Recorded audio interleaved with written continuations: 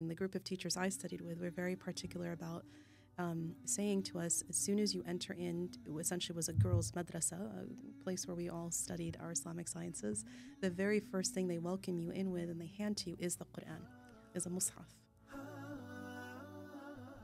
And they put them all in these beautiful white capes, very satiny kind of white capes, and put these white flower crowns on their heads, and they made this whole big beautiful thing, and there was nasheed and song, and they just really celebrated them. And I remember standing there looking at this ceremony, and I'm thinking, whatever it is that these girls did for the Qur'an, I want this.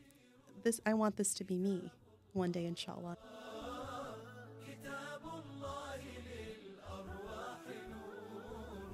تبارك مودع البركات فيه فليس لفضله أبدا قصور. I was sitting with one of my teachers, and I was leaving for America, and I said to her, any advice you can give me, And of course, some of the main advice they give in all the years I went back and forth, they would say, keep to your Qur'an. It is the doorway of da'wah. Keep to your teaching. You must give forward, pay forward what you've received. And she handed me this set of 6 books. It was a 6-volume set. I'd already packed my bags. She said, this is hot off the press. We've just published this. And I looked at it, and it said Al-Bast fil Qira'at al-Ashr. Right? It's basically a book about the 10 qira'at. And I looked at this, and I'm heading right back into medical school and for my next semester, and I'm looking at this going, and I actually said to her, I said, maybe somebody else will benefit from this more than I can.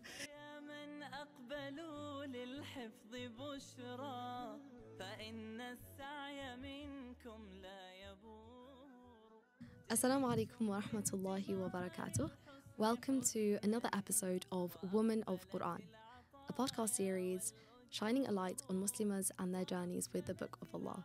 So whether you are a hafidha or perhaps starting your memorization journey, we pray and we hope that our guests ignite your passion for the greatest book in existence, which is of course the Qur'an. My guest today is Dr.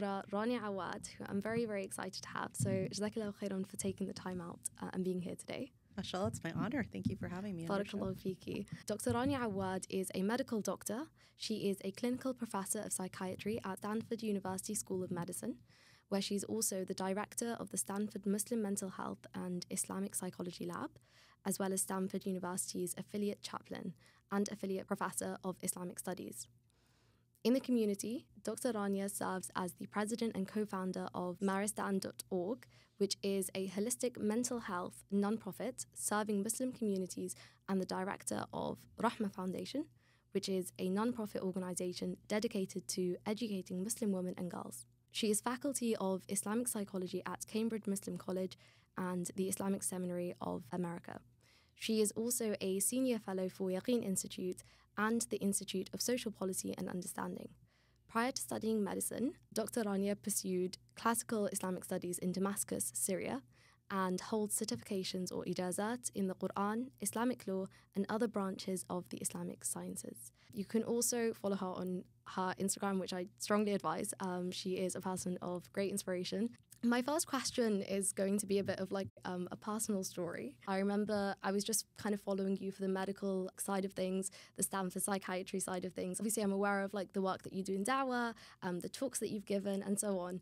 And I happened to be scrolling through your Instagram one day, and I see this picture of, I think it was you receiving your ijazat, mashallah. I think this was about a year ago, and subhanAllah, I had a moment, and I remember sharing this with a few of my friends. Dr. Rania isn't just, mashallah, a doctor, but she has not just the one ijazah of the Qur'an, but mashallah, you have the 10. And I remember it was truly a moment of inspiration for myself. Having a person to almost look up to who didn't just excel academically, but also within the Qur'an. So work me back from that. Work me back from the ijazah side of things, your Qur'an journey, kind of how it all started. Where did it all begin? May Allah bless you. May Allah bless you. Alhamdulillah. Well, it is a long journey, and I'm very humbled to even, to really share what's been very personal and very near and dear to my heart, honestly. Yes, about a year ago, subhanAllah, was last Ramadan, so a year ago. Alhamdulillah, I was very honored, along with a group of other sisters who were in this class with me, who were studying the Ashar Qira'at, the 10 canonical recitations of Qur'an. And it's interesting. I actually had really wanted to work on this much earlier, but certainly medical work, dawah work, family, many other reasons, it was really not tenable at that time. And subhanAllah, it was actually the pandemic going on lockdown that actually allowed for even the space and the schedule to be able to work on the Ashar Qira'at. We worked on this for about 3 years, so it was a 3-year journey to get to that point in that particular ijazah. But that's not where the journey starts. The journey starts much, much earlier for me. So you said walk backwards. So if I were to walk backwards, I would share with you that, let's see, probably, Allahu Akbar, 10 years, maybe more years. Prior to that, I had received another ijazah that was in the qira'ah of Warsh. That was in probably, I would think it was one of my last trips, not my last trip to Syria, but one of the last trips before the war. And had always wanted to continue from there, because if I walked you even further back to essentially what would be my teen years, I had worked on my very first ijazah of Qur'an, which is Qira'at Hafs. And that was, the typical ijazah that you work on, particularly in Bilad al-Sham or the surrounding regions, in which the Qira'ah of Hafs is actually the primary Qira'ah. And so it's what everybody works on. I personally had this opportunity as a teenager first to go study in Damascus, Syria. I'm not Syrian. And so it was a big deal, actually, for my family to send me as a young girl to a country they've never been to. And particularly to work on my Qur'an and to work on other things as well, Sharia, all various aspects of the Islamic sacred sciences.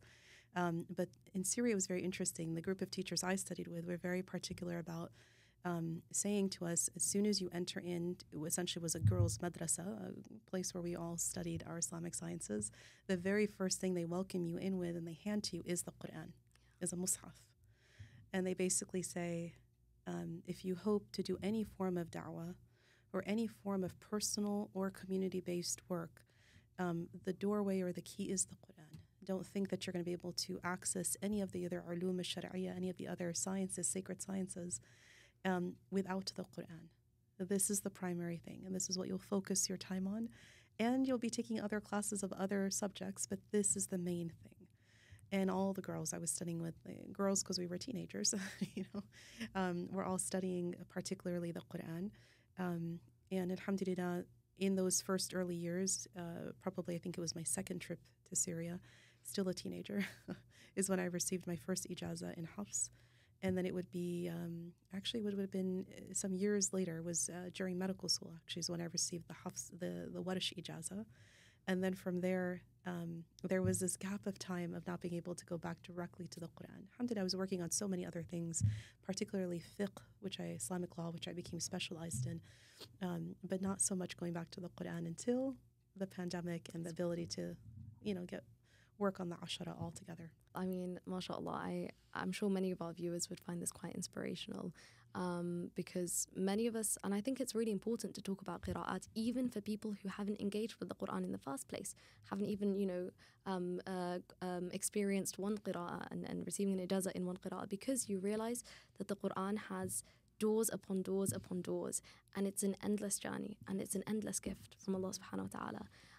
And that's why I find it inspirational, because when you see the bar is very high, it's not just you finish your qira'ah of the Qur'an, you get your ijazah, khalas. It's not like that. There is so much to aspire to, and there's so much to want to accomplish. SubhanAllah, I find that very interesting, your experience in studying in Syria despite not being Syrian. I think Syria was known for its... Syria was very, very well known for its both Islamic sciences, the Qur'an. We got the privilege before everything that's going on. May Allah grant all kinds of ease, Ya Rabbi, to the people of Syria, and allow it to kind of become better even than it was before, subhanAllah. Ameen. Can you tell me about perhaps figures who inspired you, whether it was within Syria or outside of Syria, outside of your formal time with the Qur'an, where you looked up to those people and you found a source of inspiration whilst you were memorizing the Qur'an? Well, I'll tell you, it honestly was other girls. It was peers, honestly, more than anything else. Of course, I met amazing sheikhat and shuyukh, men and women scholars who inspired. But really, the biggest, rub, so to say, was really my peers. I remember at this point, when I was telling you about a teenager, my parents had moved from one state in the United States to another. And in this new community in which they moved, there was a large Syrian community. And we moved in the summertime between school years. And for me, somebody in the community said, oh, there's a girls' camp happening in the masjid. They said to my mother, send your daughter to it. So she did, and I attended, and it was very nice. It was very helpful. And at the end of that camp, the whole group of girls that had been in Syria that summer returned. And at the very tail end of that camp, they held a party for them. And I kept hearing people say, oh, they received their ijazah. And I had no idea what the word ijazah meant. It didn't make sense to me. What does this word mean? And they kept saying, we're going to have an ijazah party. And I was like, okay, ijazah party. And so the day came for this ijazah party. And they put these girls, who were all my age, just about, or a little older, and they put them all in these beautiful white capes, very satiny kind of white capes, and put these white flower crowns on their heads. And they made this whole big, beautiful thing. And there was nasheed and song. And, they just really celebrated them. And I remember standing there at this point, I'm about 13. And I'm standing there looking at this, ceremony. And I'm thinking, whatever it is that these girls did for the Qur'an, I want this. I want this to be me one day, inshallah. And I kept asking people, what did you do? Where did you go? How is it? And they said, Syria. It just all kept on going back to Syria. And I thought, okay. So I went home. Then I said to my parents, I have to go to Syria. This is crazy. And they said to me, you're not Syrian. How are you going to go to Syria by yourself? And I said, well, I want to do whatever those girls did, And subhanAllah, there's a long story of how I actually got to Syria. But subhanAllah was really the inspiration from those, those girls in that party. That's why celebrating it is so beautiful and important. I agree. And what I was thinking as well, I remember going back to that Instagram post of yours. I remember thinking we are shy to share our Islamic accomplishments, our Qur'an, especially memorizing the Qur'an, because we don't want ri'ah and we don't want to show off, and we don't want to, but with the academics, we're excellent. Oh, yeah. We're like, oh yeah, these are my publications. This is the university I went to and everything. And I remember being like, no, subhanAllah, especially seeing your post, yes, we should show the world, and like those girls did, what it's like, what is this ijazah party, What is this? What is she wearing? Why is she wearing a crown? Why is she being gowned? And subhanAllah, all of that is really reflective of, inshallah, we hope, the process in the akhirah, right? Yeah. Inshallah. And I agree with you on that point, and I find it beautiful that is what inspired you as a child, because we have many girls and women who are a lot older, who never had the opportunity. Yes. I think it's definitely something to talk about and not to shy away from. Inshallah, we obviously ask to be sincere in that either way. I want to ask you a little bit about the qira'at. When did you decide, especially because you went from Hafs, which is very different to Warsh. Warsh is commonly, I believe, recited in Algeria and so on. North Africa, yes. How did you go on to, were you offered it? Or did you think, okay, I've reached a milestone now, I've got my ijazah? What inspired you and motivated you to keep going? Well, I'll tell you, the first ijazah was incredibly hard. The Hafs ijazah for me. Unlike some of the girls in my community that I moved into, I didn't grow up necessarily, of course we all grew up reading Qur'an to some extent, Sunday schools. I did go to Islamic schools, so we had a basis, alhamdulillah, but not to the point that it was the kind of fluency and tajweed. I never even heard the word tajweed before that point. So when I first started to read, it really felt like a kind of situation. And I thought, oh, wow, I'm really far behind so many of the people of my own community who literally have been raised with this since infancy, literally. Or maybe they've had their own mothers, mashallah, and this amazing group of women who had studied the Qur'an. Many of them themselves were hafidat or had ijazahs and tajweed. That wasn't necessarily my story. So it was a climb. It was a lift to get to this point. And there was a lot of tears, and a lot of, what teens do. They compare one to another. You compare yourself to others, subhanAllah. And I just kept making dua. And I had a teacher say to me, for that first ijazah, said to me, as hard as this is for you, it will mean that much more to you. And it's true, something that you fight for and you work hard for, you don't let go of it easily because you know how much you worked for it and how hard it was for you. Sometimes when things comes easy to you, you don't realize, subhanAllah, you don't realize the blessing that you have. So anyhow, that was the story with Hafs initially. And then in those years, so that was a teenage year, right? Right after that, I entered university. And subhanAllah, as I mentioned, my Islamic studies were continuing kind of in parallel with all of my academic studies, high school, college, medical school, really going on a pretty intensive level of study parallel. And I didn't share this with the world, with anybody. I was really doing this for myself personally. But as soon as I got to university, people started to notice that that I could teach. And they were asking, can I read to you? Can I read to you? Can you listen to my Qur'an? Can I listen to my Qur'an? Can you teach me tajweed? So I would have these mini halakas out of my university apartment, subhanAllah. All of these, one-on-one students that I was teaching Qur'an to, and eventually became other topics too. And then in this period of time, this university period, I was the first time I actually came to California. I'm not from California. At that point, I'm in the Midwest. And I was out here for an Islamic intensive, summer intensive, basically. And I noticed that all these women were coming to me saying, can I read to you? And I would say, sure. And they would say, in Warish. And I would say, I'm not trained in Warish. I'm trained in Hafs. They would say, but, most of them came from a Maliki madhab, meaning that was in the Maliki school, out of the 4 schools of Islamic law, in their school, it's actually mandub. It's actually the best thing to be able to recite in Warish in their prayer. So they actually wanted to learn Warish, or they had originally, this is how they grew up and learned it. And I thought, I want to be able to help these young women. I'm helping all these other people in Hafs. I want to be able to help them too. But I knew that in Syria, which I was going back and forth at this period of time, right, back and forth to study, but I knew that they would not allow you to have an ijazah in just one qira'ah beyond the Hafs one. They would do Hafs, and then you have to do all 10 in a row together. And so, but I would go for very limited periods of time. I sometimes would have just weeks or months. Sometimes I'd have longer periods of time to be able to study there. But often I was studying here and then going there to basically test her very intensely, like a couple of really intense months of study, and then come back. And I thought, how am I going to do this? So I actually asked permission of the sheikh. There's different shuyukh who give the ijazah, who are the people who are given permission by Wizarat al-Awqaf, basically the ministry that allow us for this. So you have to go through the proper channels to receive ijazah. Not just anybody can give you ijazah. And so the sheikh that had originally given me the Hafs ijazah, we asked special permission for the Warsh ijazah, and he said, I've never given this as a one-off time thing.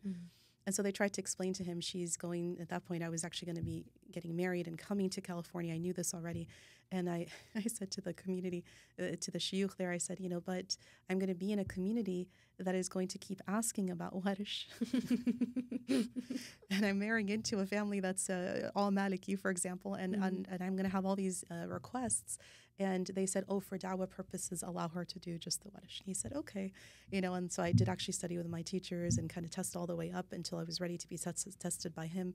And it was so cute the day of the Warish ijazah, because I actually gave you it's a very big certificate with the full sanad, all the way through.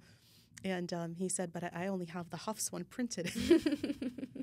And so I literally had to write in Warish, onto my ijazah. You could still see it now. It's hung up on my wall at home. It's, you could see the handwriting in as Warish. But it was very sweet. And he said, this is the first one I'm giving as, rahimahullah, subhanAllah. And it was such an honor to be able to come back into this California-based community that needed the Warsh qira'ah and be able to use it and help with it. I mean, subhanAllah, that is both entertaining and subhanAllah, I think you have stories to tell, journeying with the Qur'an, and also especially because you traveled as well, so it was a different people that you engaged with, and it's a whole experience. I'm sure there are many, many stories to tell. And subhanAllah, you can tell them to your children and other people to inspire them and to share the reality of memorizing the Qur'an. It's not like you go in, you memorize the Qur'an, you walk out, no. And especially because you did Warsh, which is, by the way, one of, I think, if not the most, one of the most different. Well, it is. It's on the spectrum. It's definitely on the other side of the spectrum of the qira'at. And they said to me at the time, they said, if you inshallah, master. None of us never master anything, but you do your best with hafs and you do with warish, then it's going to be a lot easier to actually attain the others in I've between. heard that. Yeah, I've heard that. And so fast forward to restarting this journey, kind of restarting, right? Going back to trying to complete the other qira'at. I'm sure there was a burning passion for years, but you were obviously very busy with, at what point, medical school at this point? Yeah, it would have been medical school, and then you know it is medical school followed by residency, followed by fellowship, followed very by intense faculty. So it's, mashallah, it was all in a row. The main thing that the burning desire was that when I received that warish ijaza, and I was heading back to America, I was there for just a few months. This was in medical school, probably my first year, and the teacher. I was sitting with one of my teachers, and I was leaving for America, and I said to her, any advice you can give me, you know. And of course, some of the main advice they give, in all the years I went back and forth, they would say, you know, keep to your Qur'an. It is the doorway of da'wah. Keep to your teaching. You must give forward, you know, pay forward what you've received. They insisted that we would teach. There's no such thing as receiving and not giving after you've received. I really am, it's such an honor to have learned with such teachers that had so much foresight that you can't just sit on something you've learned. You have to, it doesn't matter how busy you are. It doesn't matter that you say you're a doctor. It doesn't matter anything. They would say, nope. Da'wah is da'wah, regardless of what you're doing.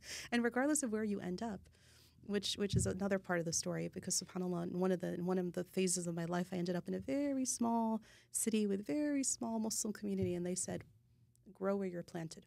Yes. SubhanAllah.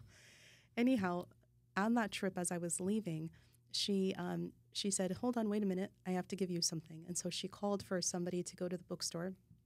They came back and she handed me this set of 6 books. It was a 6-volume set. I'd already packed my bags. I remember reading about this, actually. And I thought, how am I going to carry this set of, and she said, this is hot off the press. We've just published this. This is one of the first copies. And I said, what am I to do with it? And she said, this you're going to have to study when you go back home. And I looked at it and it said, Al-Bast fil Qira'at al-Ashar, right? It's basically a book about the 10 qira'at.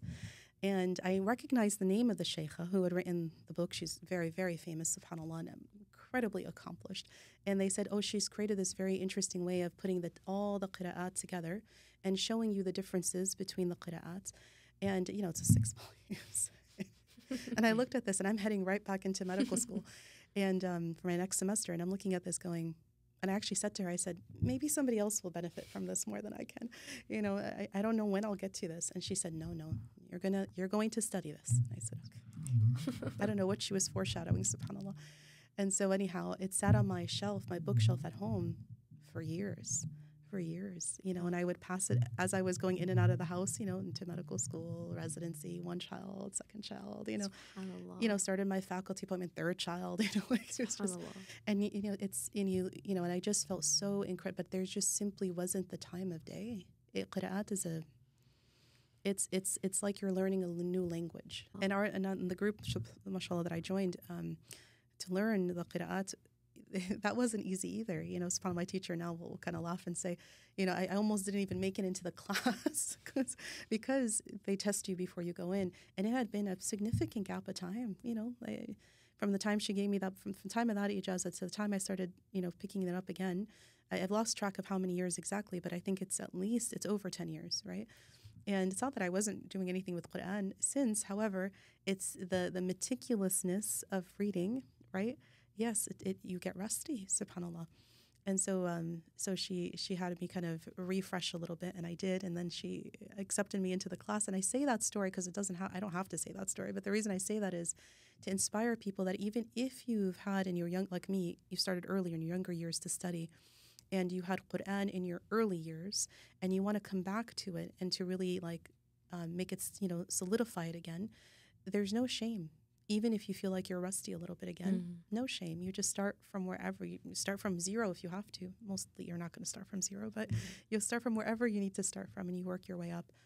And subhanAllah, the qira'at, there were many tears in the qira'at class too, and she said that. She said, I had many tears. I said, okay, because it was it's like a mathematical analysis of figuring out the jama', because we did it in jama', in all together, all Yeah. 10 together. First the 7, then you add the 3.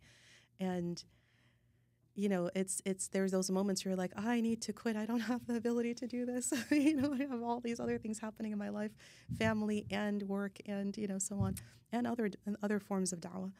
And subhanAllah, I say this about the pandemic. It was the most amazing blessing in disguise in the weirdest way, in that I just, because of how busy my schedule was of going up and down and commuting and traveling and being literally in a different city every day of the week.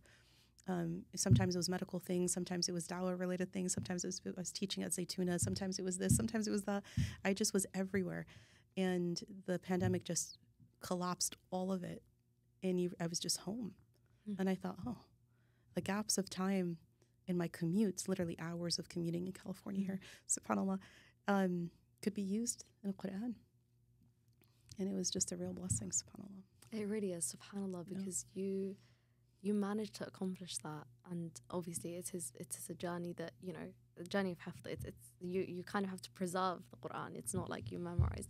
I'm sure we all have journeys for life, but subhanAllah, it's beautiful that Allah chose you, and Allah gifted you with not just the first qira'ah, not just the second difficult qira'ah, but all 10. Like, subhanAllah, it's a choosing of Allah. And I think people who get to accomplish any part of memorization, whether it's just one juz, that is a gift from Allah subhanahu wa ta'ala. And it's very inspiring. May Allah allow us the opportunity, inshallah, to learn the Qur'an in the multiple qira'ahs, to teach it and to be from Ahlul Qur'an, from the people of Qur'an who act upon that. What enjoyment do you feel you get from the qira'at? Because for those who might not know, I understand that the qira'at kind of have a little bit of different meanings, but within the same kind of. Do you get to enjoy that as a person who, I'm guessing, understands some form of Arabic? Do you get to enjoy that, and do you get to just enjoy your own qira'ah because you have multiple variations that you can appreciate in one go? Yeah, definitely. I mean, this is something I'll tell you something though.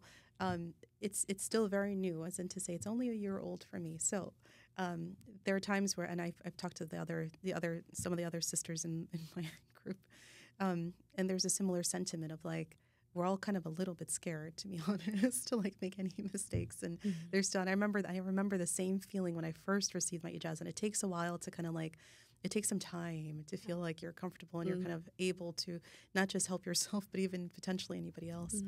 I'm not there. I'm not quite there yet.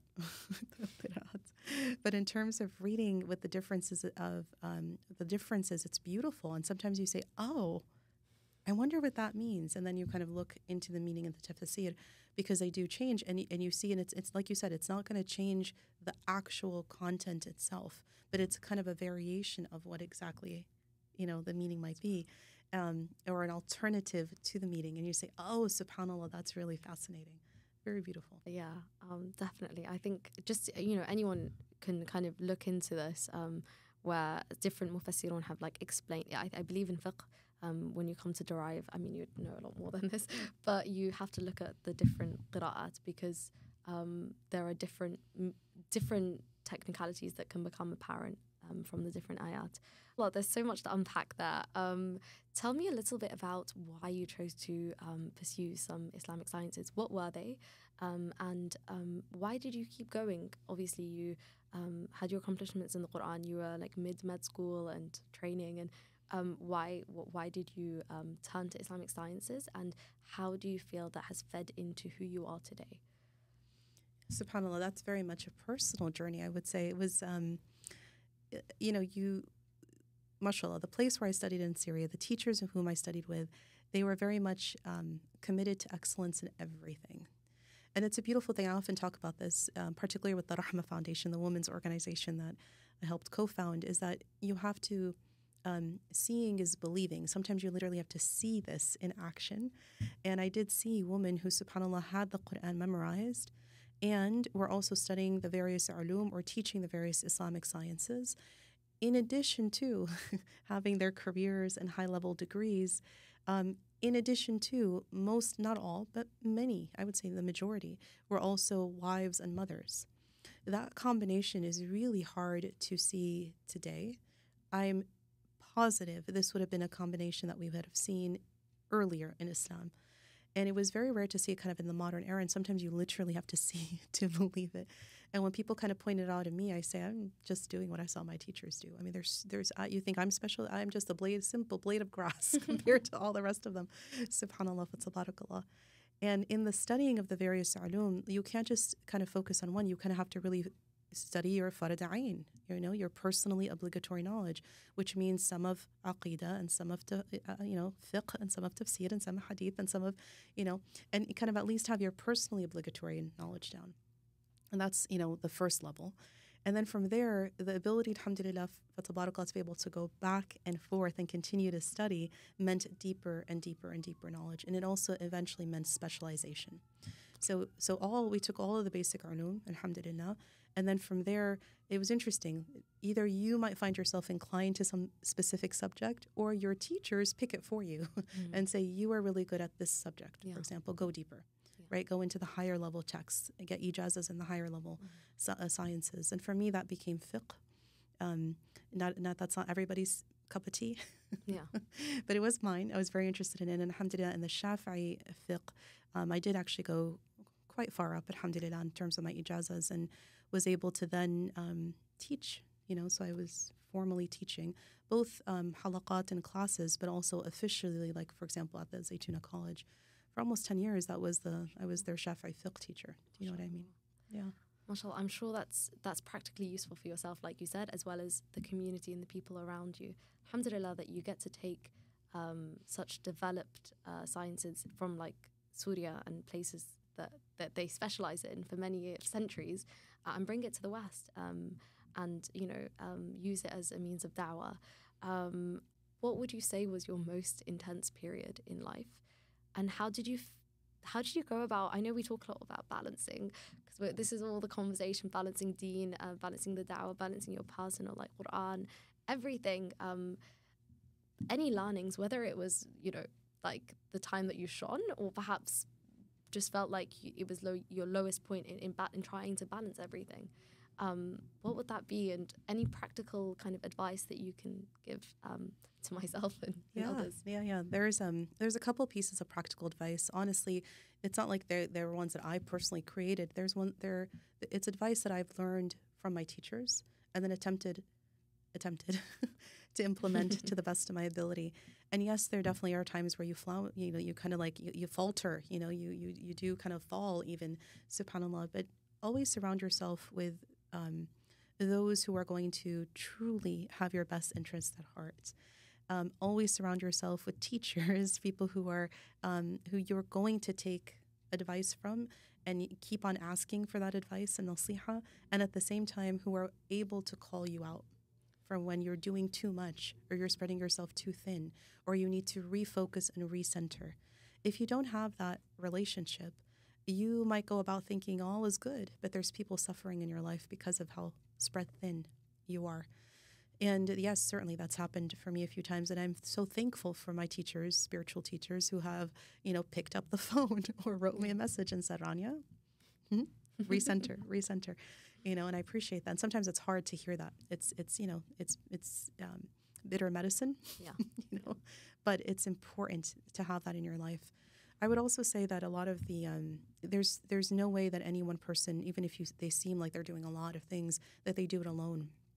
I know that's true in my story. Like, I have a lot of help to do the work that I do, including probably you asked about some of the most difficult moments. Were definitely in that medical school. I personally got married very early in my medical studies, had my first child halfway through my medical studies, entered into this, psychiatry Stanford residency training program with a very young child. She was a year and a half when I started my training. My mother helped tremendously, as did others, as did other community members, subhanAllah, who said, let us help. Let us help, And I really appreciate that. And it was really hard to ask for help. So many of us want to be this, we buy into this superwoman mentality of like, I have to do it all and do it perfectly and do it alone without help.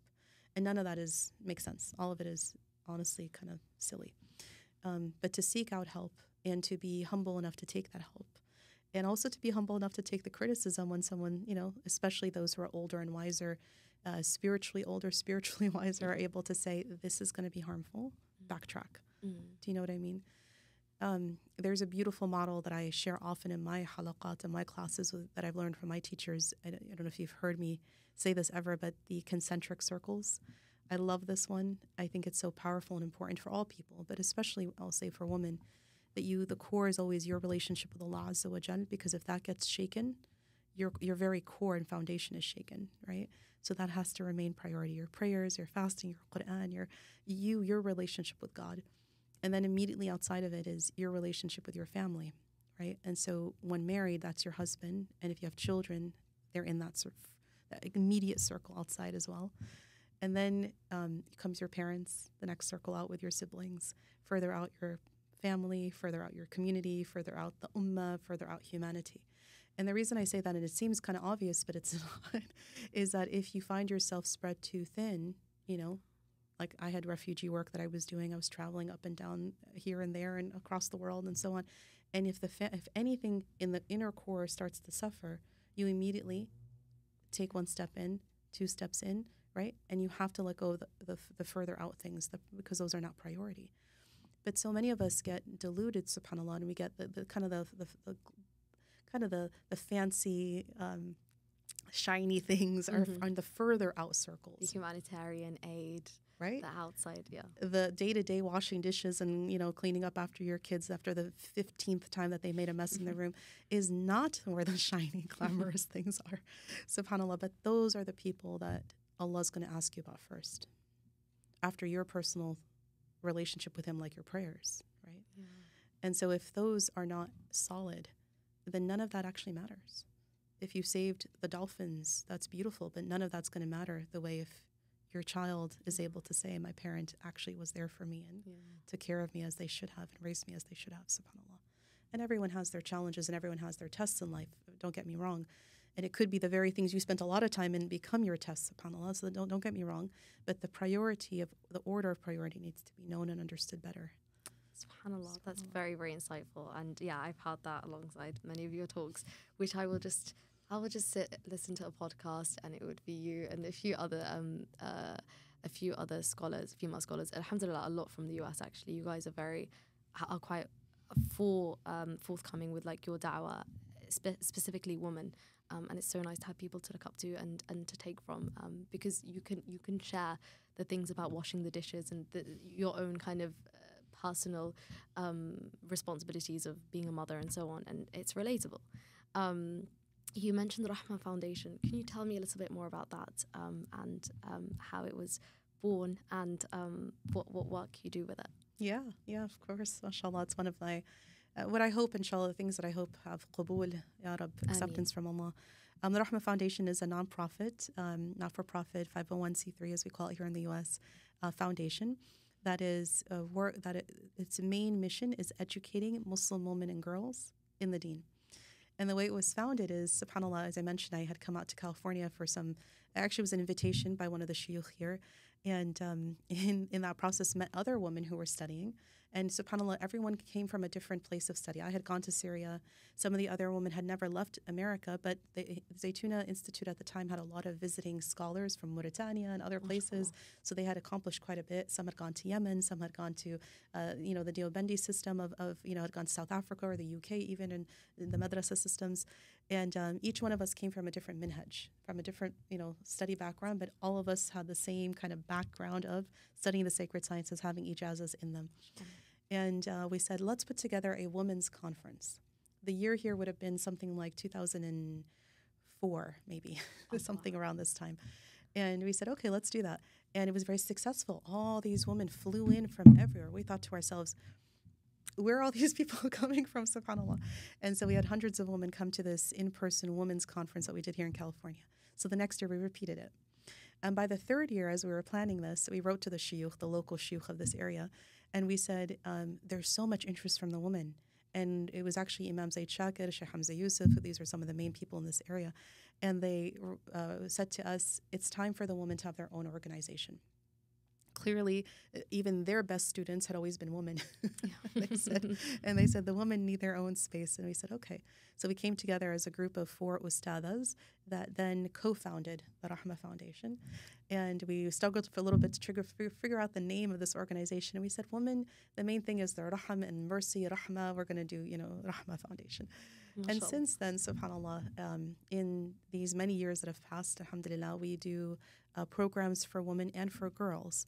So currently, for example, we have this Friday night programs that we run with the girls starting from age 4 all the way through high school. They're halaqat, different halaqas of the different that are age specific. And parallel with that happening is a Friday night halaqah for the woman.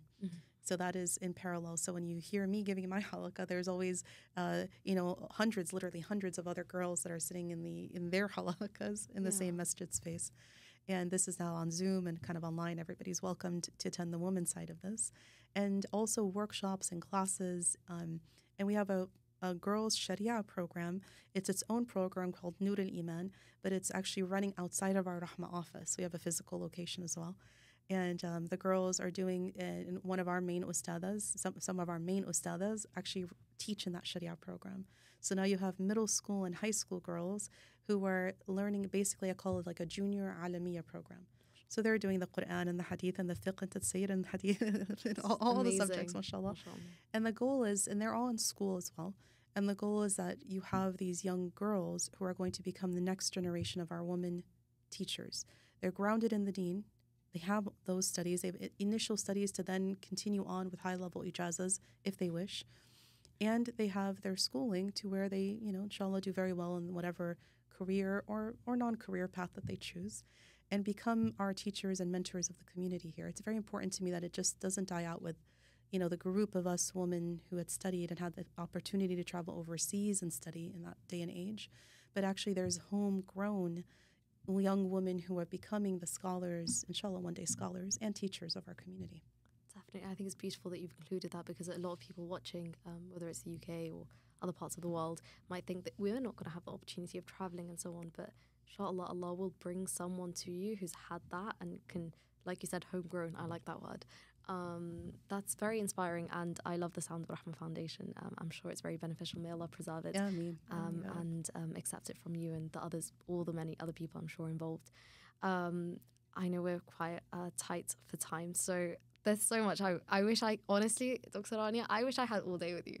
There is so many just side questions in my head about the different things that you mentioned. The biggest thing I kind of want to tackle to kind of start finishing off is psychiatry, and then Islam, and then Qur'an. And I'm not even the best person to ask the right question when it comes to this, but I will leave it to you. My opening question is, what inspired you to go into psychiatry?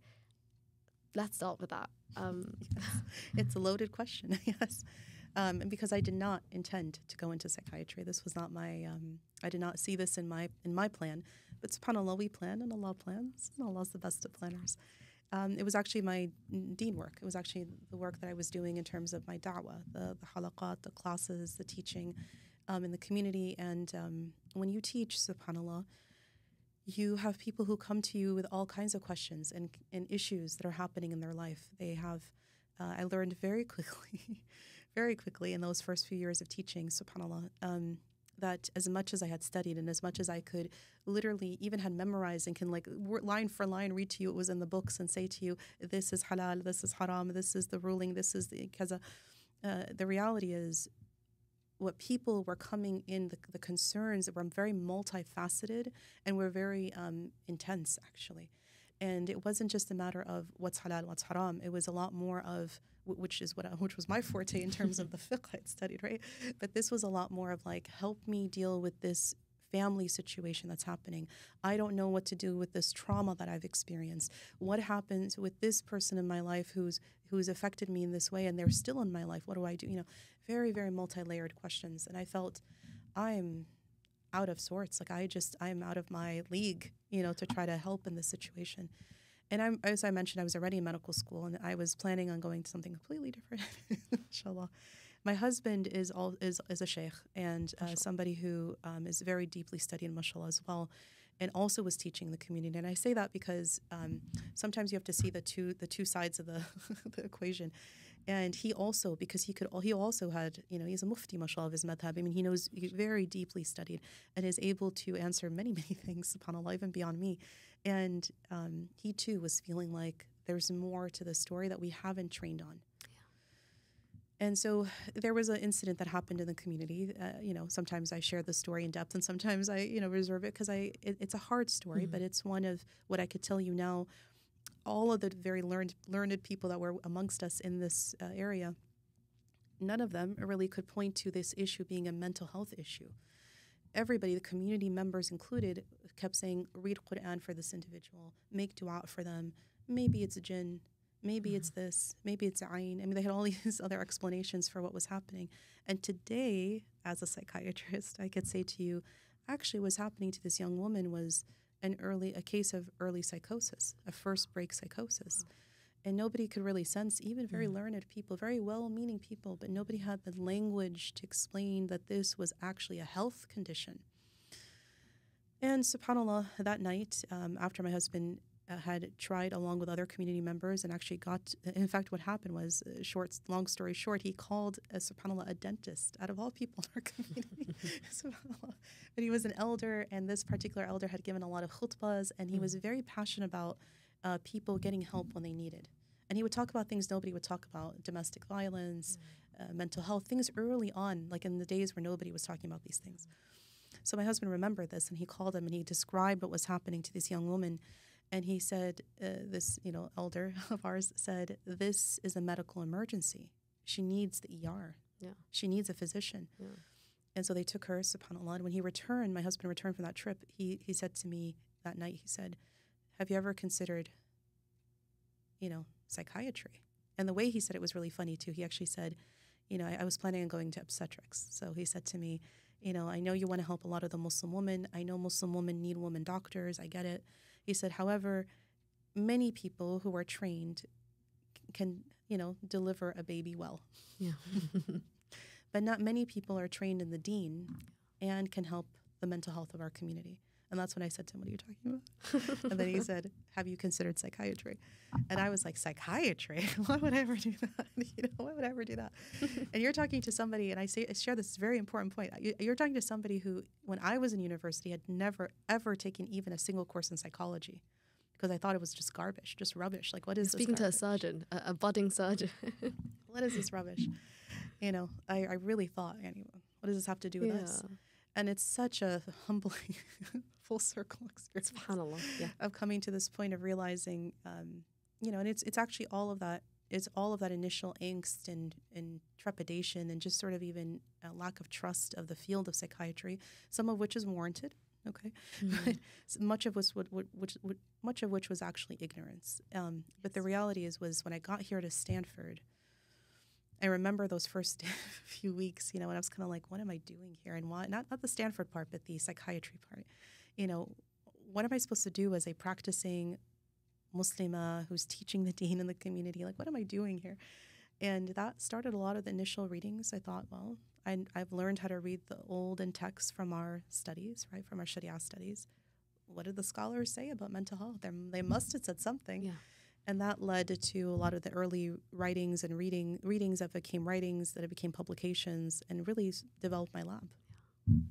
Is this the Stanford Muslim, I'm going to get this wrong, the Stanford Muslim Mental Health and Islamic Psychology Lab? Yeah. It was the beginnings of the Stanford Muslim Mental Health and Islamic Psychology Lab. What little gems can you just share? I think I've seen a couple of the things that you've done. You kind of go back in time, right, to see how Islam dealt with some of these things, I think. But you're the expert here. Can you tell us a little bit about what the lab does and what it focuses on? And I guess it's an intersection in a way. Very much so, yeah. There's many lines of research in the lab. The historical line is one of them. Okay. And that particular line does, in fact, go back into the early texts. It looks at, and we published on the likes of Abu Zayd al-Balkhi or Ibn Sina or al-Razi or, all these greats who we kind of showed actually, like al-Balkhi specifically, showed actually, you have people who have discovered clinical conditions like obsessive compulsive disorder or even other clinical conditions, phobia, such, much earlier than what the current books on psychology and psychiatry say. And that's really important because it rewrites the narrative that's usually very Eurocentric, that's very focused on a very, Western modality of treatment. And to say, no, hold on. There are many civilizations that have contributed to, historically, to the understanding of human psyche. And the Muslims specifically were very interested in the medicalized treatment of these conditions, not just the spiritual treatment. MashaAllah. Which is very important. They understand the ayn and they talk about the jinn, and yes, sure, all of this. And here is the medicalized treatment, classification, diagnosis, and treatment that includes the spiritual, but definitely has the medical. And this is why, the newest thing that I'm working on, and one of the newest parts of the research in the lab is on the institutions of healing that they created, the Madistans, right? And hoping to revive this tradition that's very holistic. But yes, there's multiple lines of research, one of which is historical, but then there's other lines of research on what I call more contemporary, more taboo topics, suicide, substance abuse, things related to other difficult topics within the Muslim community that are very important to bridge religion and spirituality, because otherwise the psychiatric resources we have today are very secular. Yeah. They're good, but they're not going to help us fully unless you bring the deen aspect into it. SubhanAllah, that's very interesting. I find that very, very interesting in the very little psychiatry that we've done in medical school. SubhanAllah, some of the things you're mentioning, because I think a lot of us, even as medical doctors with very little experience in psychiatry, you have those ideas of, oh, is it ayn, is it this? And then you read about psychosis and you read about all these things and you start thinking back, honestly, relatives that were misdiagnosed, and, we thought they had this, they had a jinn, they had a God knows what, and you're going back just as a young medical student, I mean, like, oh, wow, no, they had this textbook. So SubhanAllah, this is so interesting. And I think, correct me if I'm wrong, I don't know many Muslims, mashallah, who are very learned in the Islamic sciences, who have the psychiatry experience and training and are at that intersection. And I'm so glad we have a Muslim woman like you in that space. I look very forward to actually looking more into the lab and the work that you do. What else does it involve?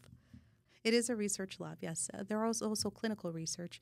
My time currently at this university at Stanford here, where we're both sitting today, subhanAllah, we're sitting in my department here of psychiatry, and my time is split up between actual clinical work, so actually seeing real patients, as well as the lab, which is research and writing and publishing and mentoring. I have actually a fairly large lab in which there's a number of students, undergraduate, graduate, and even postdoc, who are students still, and they're being mentored in this lab to be able to then themselves be able to publish and themselves be able to do this research. And the third part of the work that I do is teaching. So I teach courses here both to our residents, our medical graduates, our psychology graduates, and also our undergrads as well.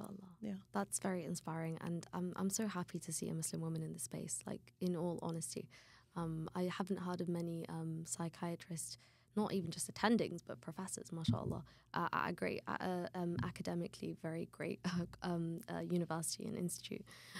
Just nearing the end of, sadly, of this conversation, where you are at right now with your work, with the Qur'an, how do you find practical uses of your learnings of the Qur'an day to day, whether it's the patients that you see, whether it's the work that the research that you do, the courses? How do you see manifestations, do you think, of the Qur'an? Because like you said, you didn't even know you were going to do psychiatry, and Allah just took you and He put you in this specific position and in this specific institute. And what manifestations do you see of this Qur'an? Yeah, subhanAllah. What my teacher said that early, in those years and years ago, absolutely rings true, that the Qur'an is in fact the doorway, is the key to the doorway of any form of da'wah work you wish to do. I never had grown up, I wonder for you, but certainly in my generation, there had never been a lecture, a khutbah, a class, nothing in which that had combined or kind of brought together psychiatry or mental health, I should say more broadly, and Islam. I'd never heard of such a connection. We heard of surgery, yeah. We heard of the sciences, the humanities, we heard all kinds of things that the early Muslims did. Never heard about psychiatry. And so the Qur'an here has been incredible in that it's, first of all, there's a trust factor. There's something to be said about having been an ustada before becoming a physician, subhanAllah, particularly a psychiatrist. there is something about direct patient care, like one-to-one care, and also the care that I, just on a community level. Because there is, yes, of course, my clinic here that's specific to Stanford. I don't have a private practice. I work within the university. However, I have found a few different Muslim based therapy clinics. So on the community level, and to have the trust there too. There is something to be said when a person comes and they're also having all that trepidation about therapy and psychiatry, and they're not sure about all this, just like I had been, subhanAllah. And to know that the person that is delivering this or has helped found the organizations such as Maristan, and all the therapists that maybe it's not me directly, but it's a therapist that I help train or that I have chosen to become part of this institution, Maristan, that they are the ones delivering this. It's coming from an Islamically integrated approach, which is a Quranic-based approach, right? In order to say, here is the ways in which we integrate Islam. And there's a whole modality of therapy that I helped develop along with some colleagues called TIIP, Traditionally Islamically Integrated Psychotherapy. And when people realize, oh, there's a modality that is actually proven to work in therapy that is Islamically integrated, it's Qur'an and Hadith based, right? Just this morning, I was giving a presentation to my colleagues actually for some work I'm doing on the topic of suicide, which is, again, very difficult to do. And I'm talking about the trainings we do with imams, where we developed, actually in my lab, an entire manual. It's about 100 pages of research on suicide from a medical psychiatric point of view, and also marrying into it all of the Islamic fiqhi elements of what the Islam says about this topic. It hasn't ever been created before, alhamdulillah, tabarakallah. And then taking this and training our imams. And one of the questions they asked me was, how do the imams respond to this? And I say, well, there is the medical part of this, which we present, but a lot of the questions and kind of this back and forth discussion is very heavily theological. What is the hukum on this? What is the ruling? Is this person in their wa'i or are they not? There's a lot of fiqhi elements in this, and then there's the verses of the Qur'an and in the hadith that have rulings that we have to derive. If I didn't have this training, it would have been exceedingly hard to stand in front of a room full of imams who are trained in this and be able to have a conversation and dialogue that then allows them to feel, okay, I can go back home to my home masjid and community and actually from the minbar deliver a khutbah about suicide prevention, which is part of our deen. I remind them to say one life is as though you've saved all of humanity. It's in the Qur'an. To see the light bulb go off, but because we've been able to speak the same language, the language of the Sharia, if that wasn't there, if the Qur'an wasn't backing me in this way, it wouldn't have been possible. SubhanAllah, it really is that Allah is the best of planners. And I really, this is a leading question, but do you feel that you starting your entire life essentially with the Qur'an, this wanting to go to Syria to have an Ijaza party, do you think, subhanAllah, do you think that made you who you are today? Which I know you're not going to say that you're amazing, but you are amazing, mashallah. May Allah preserve you and increase you. Where you are today and the work that you have, Allah has picked you out to do, the very essential work like you're describing, for the community and the ummah, really. How do you think, it's a leading question, how do you think the Qur'an took you there? It is. I was quite young. Yes, you're right, subhanAllah. It's been with me all along.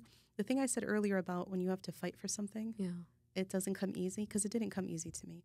None of these stages actually, subhanAllah, fa tabarakallah, but it's probably made it even that more meaningful. When the Qur'an has this beautiful, it's a miracle. And this is why, for example, anybody, and I want to give this message today, that anybody can access the Qur'an. I mean it. I mean, we've seen people who have just converted and they're not even at alif ba ta, and eventually become hufad. And people who've received ijaza, I've seen it with my own eyes, right? And I've seen elderly people. I guess Khadija, you'll have the honor of getting this on your podcast first. My father, may Allah bless him, and my parents I didn't mention them today, but they are a major part of this story. My father, my mother and father. My father, subhanAllah, had always wanted to go to Al-Azhar, and he didn't have the opportunity. He was a physician. And subhanAllah, they told him, you had to have come to us when you were a little child. And he said, oh, subhanAllah. And he said, I was in medical school, and one of my grandfather, rahimahullah, had kept the company of the shuyukh. So alhamdulillah, mashallah, in Egypt. And they said, he said, one of the shuyukh gave my father the opportunity. He said, I'll recite to you. I'll let you recite to me if you promise to study. He said it was in the middle of medical school and I just couldn't. And it was the biggest regret of my life to not have completed my Qur'an when I was young. And he said, I started, but I just couldn't fully grasp. Well, here's my father now, about in his 70s, about to turn 70. And this year has just completed his hafidh. MashaAllah. I don't even know what to say. SubhanAllah. I don't either. That is so beautiful. All I can tell you is, as he started to come into his retirement age from being a physician, and physicians never really retire, you know, they never really retire. They can never get themselves to. He's teaching and he's going here and there and teaching and this and that. But we saw him as, you know, as his responsibilities at work came less. You would see him, and it doesn't matter. Every morning, every time I would visit them, early fajr and late at night, he would be sitting and doing his hifth. And I would say, and he would say to us, you know, there's this beautiful Arabic saying that when you memorize when you're young, it's like you're etching in stone. It's retained. But if you're older, it's like you're writing in water. Oh, wow. And he says, I'm just writing in water. I can't retain this. And we'd say, no, Baba, keep going. And subhanAllah, he came to us after 3-year journey of really intense memorization with a sheikh one-on-one, and he goes to his groups and he has his, you know, and he said, I'm reciting with people who are so little. And we'd say, keep going, you know, and he completed. That, I'm sure that makes you over the moon. I'm sure he is over the moon.